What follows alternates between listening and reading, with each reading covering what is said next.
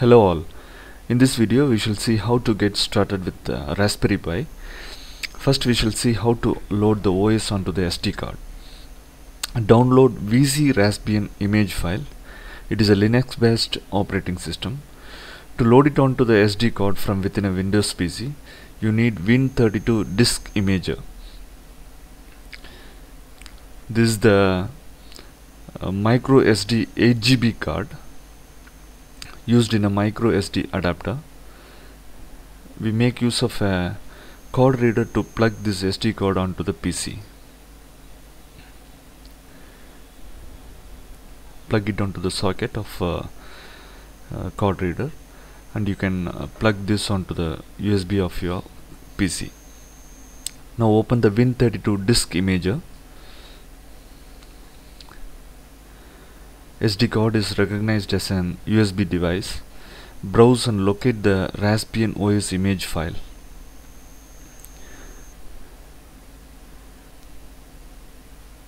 This is the Raspbian OS image file we have downloaded. Click open. Now click on write.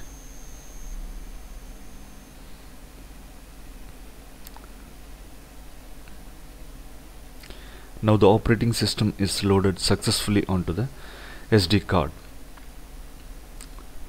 This SD card is ready to use on the Raspberry Pi as an operating system.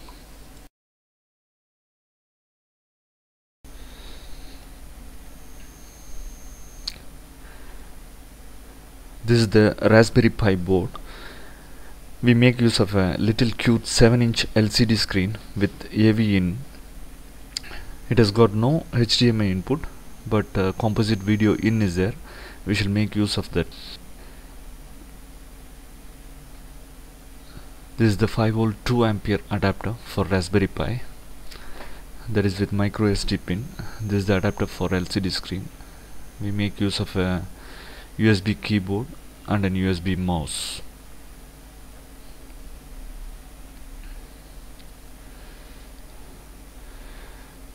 As downloaded the Raspbian VC operating system.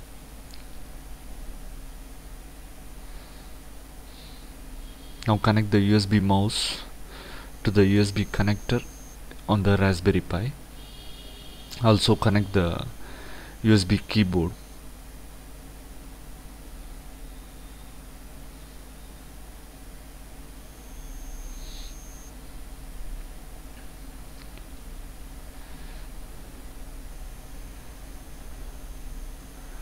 This is the AV cable that comes along with the engine. Connect one end of the AV wire to AV in of the LCD screen, and use only the video out of the Raspberry Pi. That is a composite out. That yellow connector is the composite video out. Connect the screen. Plug in the SD card.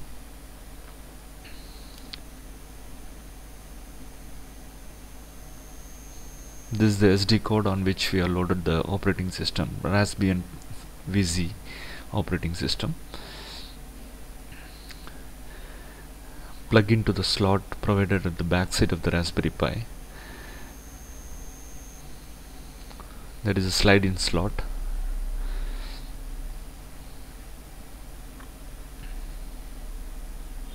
Now connect the power supply, 5V 2A micro SD connects. There is a power supply cord. Connect it to the Raspberry Pi boots. You can see the bootloader window on the screen. This is the Raspberry Pi's initial settings.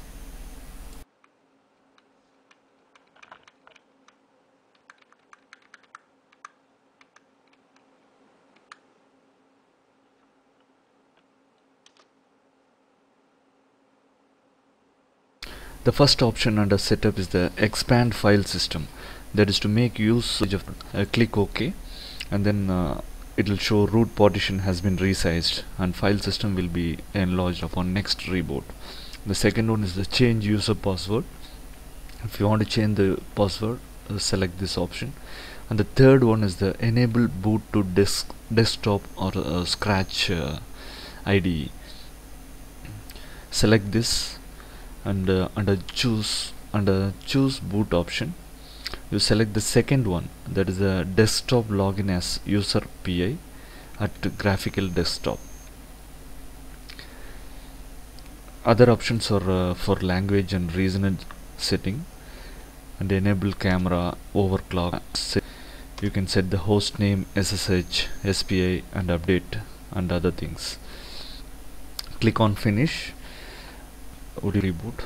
Click OK. Now the Raspberry Pi boots and the graphical window opens. This is the initial screen of the Raspberry Pi.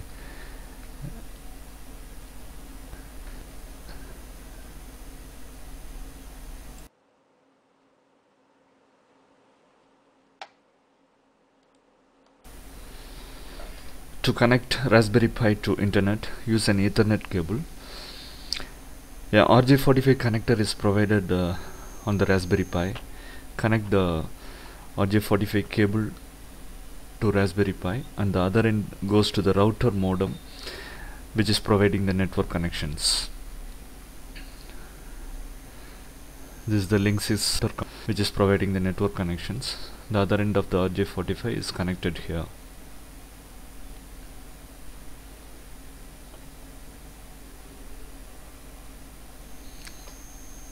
Now under start, you click on internet. There you can see the NetSurf web browser, that web for Raspberry Pi. Click on that.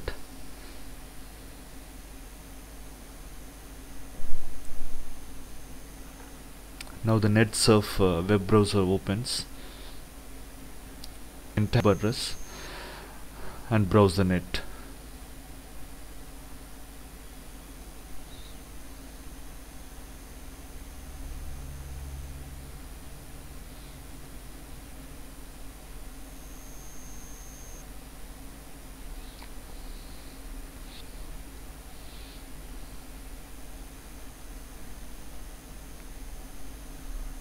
The Raspberry Pi works like a mini computer, working on Linux operating system.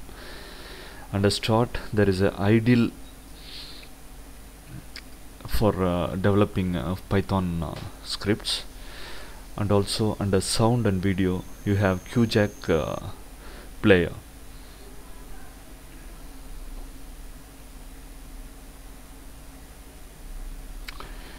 Thank you for watching.